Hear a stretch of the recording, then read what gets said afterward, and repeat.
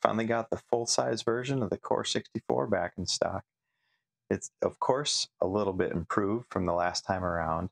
Basic functionality remains the same, but there's several changes I've made to make this more accessible, more hackable, easier to understand, and I'll take you through all that cool stuff here in just a second. So first up, you'll notice that I've gone to black text on a white background. That ends up making things a whole lot more readable. This is the previous version with the Teensy LC on it, and I've switched to the Raspberry Pi Pico, and I'm going to start to include the W version of that with all these larger versions of the kit. Hopefully that Wi-Fi and eventually Bluetooth version will allow these badges to become connected to each other. Another big change I made was the schematic. This is all one unified sheet of schematic. You can print it as 4 A-size sheets of paper, or and then tape it together, or you could print it as one C-size sheet of paper, which you can move around the whole PDF on the screen all at once and see everything. Got some feedback that suggested it would be a lot easier if I did that, and I agree, it is. So I've done that. Up here is the power supply section, goes through all the power. The microcontroller is down here, which drives a bunch of 3 shift registers, and those shift registers turn into 20 lines of I/O that drive the core matrix, which is all up in this quadrant. It's all the transistors, and then the matrix itself here. And then the sensing, sense signal processing in the matrix happens in this section here. A couple of resistor dividers and op amps and some logic gates. So it's really obvious here how this works when you look closely at the schematic. And then this whole section down here is all expansion and hacking stuff. 2 biggest expansion options are what I call user port A, which is 30 pins of I/O, and a second user port B, which is another 30 pins of mixed with I/O, analog, and some power stuff. Those are shown here, all filled in. So these are the user ports. These are the same pins that are available on the user ports are also available in these headers, but these are specialized for some expansion options, like there's an Adafruit micro SD card adapter.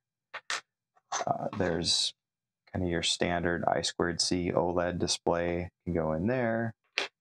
There's a more advanced color OLED display that can go up here. So this is a combination of GPIO, I2C, and SPI bus stuff. It essentially, it's everything that's available from the Pico, but brought out in different ways. There is also the option to put a surface mount header in these 2 rows. And again, that is for another display option. In this case, this is an Adafruit TFT LCD screen. It also has micro SD card slot in the back. And this can be an alternative to the LED board for displaying underneath the core memory. If you want to use if you want to go back and use a Teensy like this, or a ESP823066 or some variant of it, or the Adafruit, blanking on the name of it right now. What are these called again?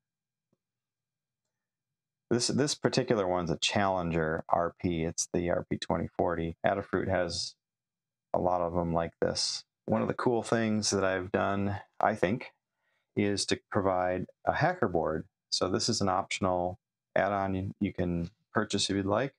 And what this does is if you remove the Pico, you can, through these 2 30-pin headers, place this on top of here, and you can wire in whatever you want. It also has these same ports available, and there's a SIO port down here. You can add one up here if you want. This basically opens the door to doing anything. You can use the shift registers as the expansion, I/O expansion if you want, or you can directly drive every single of one of the 20 transistors, which is driving the core matrix. You could plug in your own core memory here and drive that as well. Some project ideas I have is I would love to be able to get a 4-bit computer like this SuperCon badge running the core memory directly. And I don't know if I'll do that and maybe a 6502 based control system. This is it's called an Emma 2, and this is a 6502 computer designed for easy I/O access. They can plug right in there and control everything directly from that. Another change I made was with the stylus. So it's not much of a change, but it makes a little bit of a difference. The previous stylus had 2.5mm diameter magnets. New stylus has 3mm. So there's a little bit more magnetic flux. So when you go to do something like draw in here, it has just enough flux where it can trigger 2 adjacent cores. So there's a little bit of overlap, but it just allows a more flowy experience. Just works a little bit better.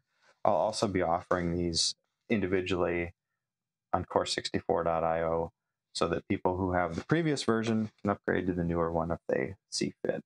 Because of those changes to the board, I'll probably offer this part of the kit as a standalone option. So people who've previously purchased the kit, other Core64 versions, could use this and swap it in.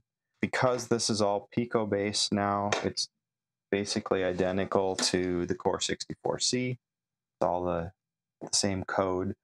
I'm using VS Code with the Platform IO plugin. Makes things a little bit easier for me to develop on. Firmware that I'm working on continues to be compatible with all the older versions of the kit too, so you're not missing out on any of the functionality that continues to get added. The Core64C version has just the basic Pico on it. Oh, another really beneficial thing about the Pico is it makes firmware updates very easy. You just drag and drop onto a USB device. You don't have to install anything to be able to do that.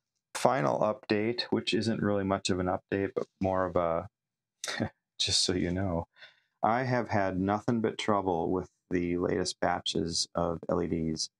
Ordered the exact same stuff, same part numbers, and the defect rate for the LEDs was tremendous. I had to rework every single board, trying to figure out a different way to source that and have somebody else take care of the inspection and rework, because that was a whole lot of work. That's the update. Obviously, you can tell I'm pretty excited about it. This has been over a year in coming to be able to get to this point. I will be at VCF East in about a week. I look forward, or maybe less than a week by the time this posts. I look forward to seeing you there. I have an exhibit set up. You'll be hands-on with all this stuff. You can also buy them there if you want. Got some cool demos. You can get hands-on with some core memory from back in the day. Whole point of my exhibit is just to allow you to get your hands on core memory, and if you want to go deep into it, you can buy a kit and weave your own. Thanks for listening.